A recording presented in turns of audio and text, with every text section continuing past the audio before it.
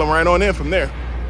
No, it's not a steel leader. We're using an 80-pound leader line, and then we use a 30-pound main line from Catch the Fever called Slime Line.